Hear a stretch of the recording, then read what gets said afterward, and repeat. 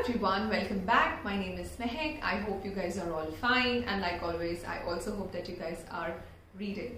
Back with the book that I finished reading for this week. It's called Strange Weather in Tokyo. It's by Hiromi Kawakami. That's how it looks. It's a paperback, bright yellow paperback. Very interesting story, and just like the title, very different. So coming to the plot, our first character, her name is Tsukiko, Japanese name. She is someone who is in her late 30s. She's around, I think, 38.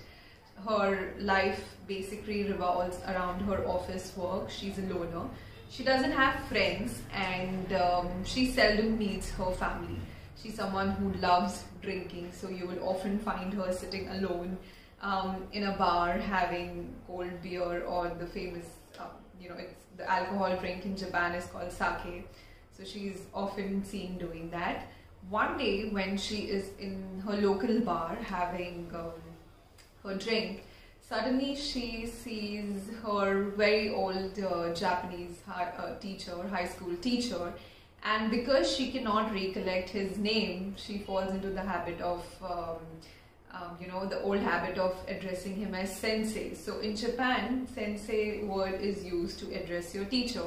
So because she cannot remember his name, she refers to him as Sensei.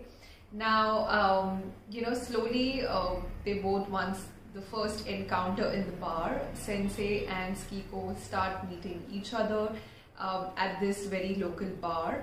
A very unlikely friendship begins between the two.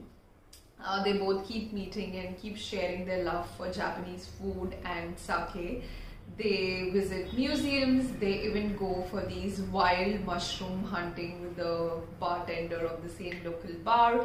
And they commonly meet in the bar, sharing a drink and just having conversations.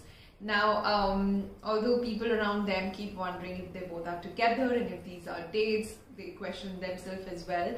But I think they strictly stick to this whole logic of that these are not dates. In fact, on most of the occasions, they will have these stupid arguments and they would end up not talking to each other for months. Talking a little about Sensei here, who is our old Japanese teacher. Now they have an age gap of 30 years. He's, I think, 68. And he is an odd character, I would say, because obviously he's the age gap, and he dresses up in, he wears those old-fashioned clothes. He's always seen with a briefcase in his hand.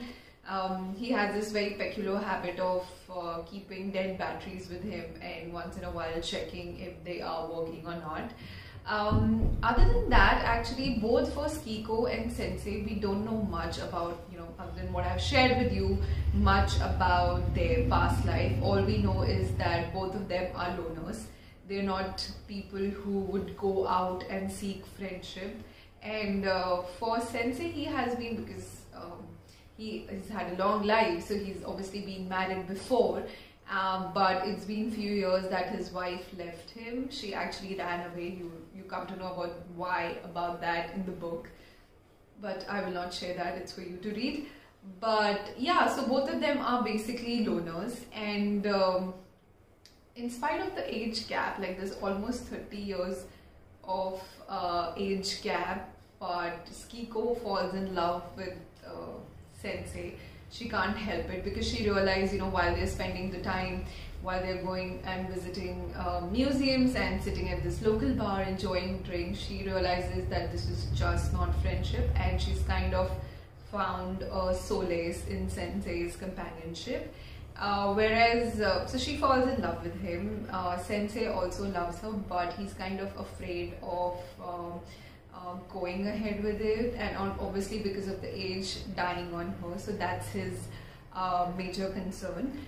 But I think it's the loneliness that both of them go through that kind of draws them together in this strange, unlikely bond of companionship.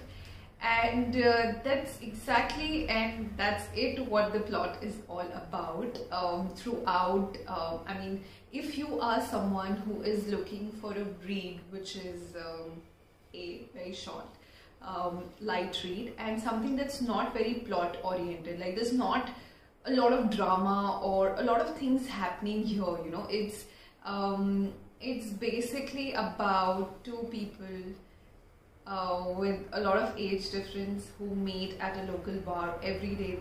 They're having conversations in a bar, in a museum, and they're just sharing their love for Japanese food. So there's a lot of mention of food like edamame, miso soup, and of course sake and all those things. So there's a lot of mention of the Japanese food, and that's it. That's all the plot is all about. Some of the things are funny, like incidences are funny, like I mentioned that how Sensei is an odd character. So in spite of them being in a relationship now, he still behaves like he was her teacher. So he still behaves like one. He will, recite these haikus for her now. So haikus are basically short poems in Japan. That's how it's referred to. And he, will call, if she forgets something, he will call out to her for forgetting things that he had taught 20 years back in the classroom. So, when they're having those conversations, and so it's quite funny, some of those incidences, and yeah, so that's all on this book. It's a very simple, like I said, not a very plot-oriented book, but definitely a book that I would recommend to readers who, like I said, are looking for an easy, no drama, no fuss. It's like Japan. Usually we read books about Japan, like clutter-free and very simple and beautiful passages. Yeah, so that's all on this strange, moving, wonderful book. Very different writing, I would say. Yeah, so thank you for watching the video. I hope you enjoyed my review. If you have read the book, please share your thoughts in the comments. Please don't forget to subscribe, because that's how you will be updated with the reviews I share. Please, I'm open to all recommendations. If you have come across an interesting book and you would like me to read, and just share your recommendations with me in the comments. I'm going to see you guys next week with another title. Till then, take care. Bye.